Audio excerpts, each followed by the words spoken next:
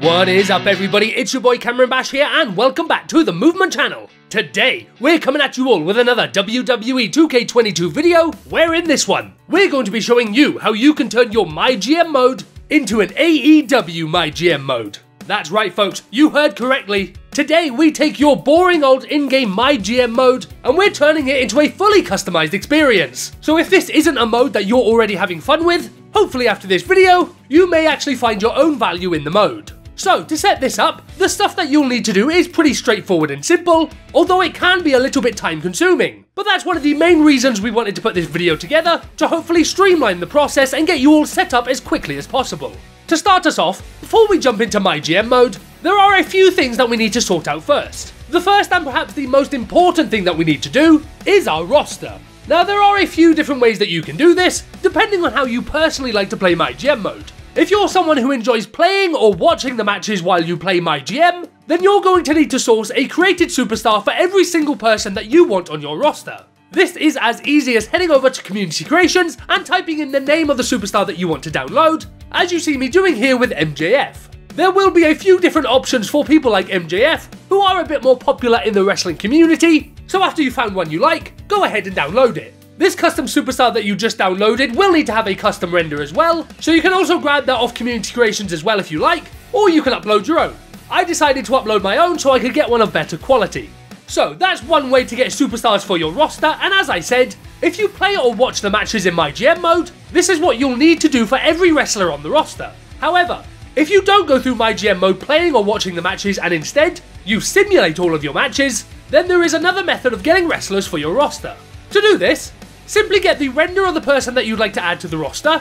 In this case, I'm going to be uploading a QT Marshall render. Once that's in my game, I head over to create a superstar, simply select the class and weight class that's suitable for my character, then head over to the personal information, and set the custom render. And there you go, I now have a QT Marshall ready to go for MyGM mode. MyGM mode is operated with its very own set of stats, so besides from details like the hometown name and custom render, if all you're doing is simulating your matches, nothing else about the custom character will be seen in the mode, and therefore, it doesn't matter that the core you just made is completely default other than a handful of things. Setting your MyGM mode up for simulation can be good, especially in the early days of this game, as for now, there aren't that many good cores available for some of the lesser known wrestlers out there, so rather than waiting for someone to make them so you can have this experience, set those custom renders onto default cores and enjoy the mode like this for now.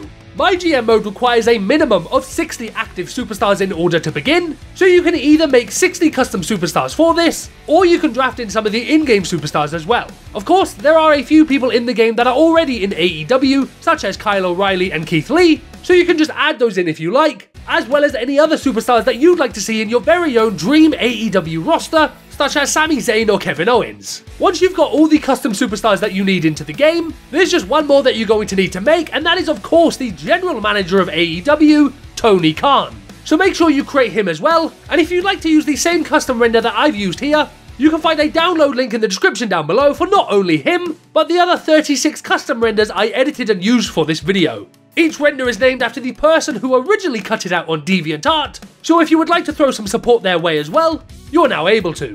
Now that all our custom characters are complete, we can finally jump into MyGM mode. When you load up the mode, start a new save. The first thing you'll need to do is select your GM.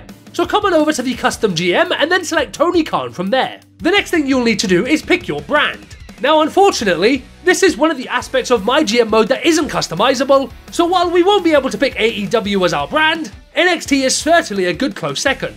After you've selected your brand, you'll have the ability to edit these session settings. I went with William Regal as the GM I would face, along with NXT UK, think of it like an AEW Rampage. And then from there, we have to edit the most important setting to get our AEW roster loaded in. For this, go to Draft Pool, change the default to Custom, then press Select. You'll be taken to this page where you'll need to select the pool you want to use. Begin by selecting one of the ones that say New.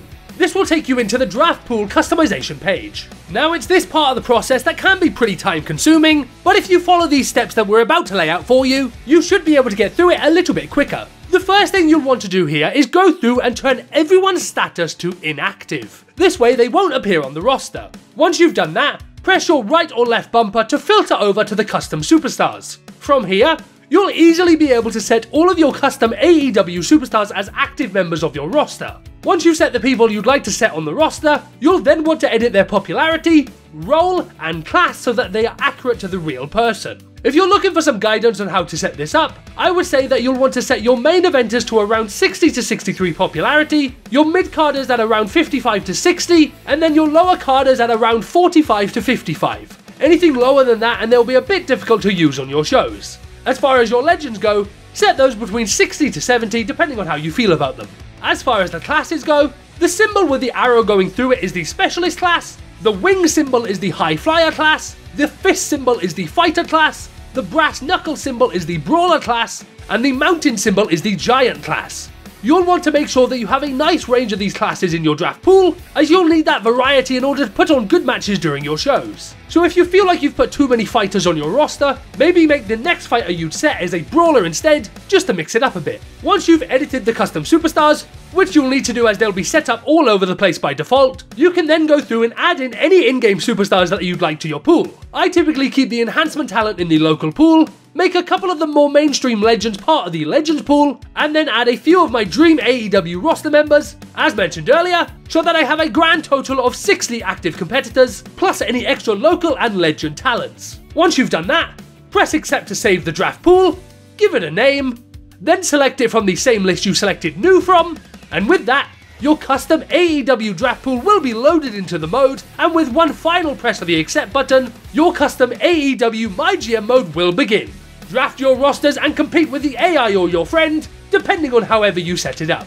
And with that guys, that's going to do it for this video. If this video helped you out and you want to see more like it in the future, let us know in the comment section down below, and while you're down there, don't forget to drop a like on the video and subscribe for more WWE 2K22 content. Thanks very much for watching and we'll see you soon for another one.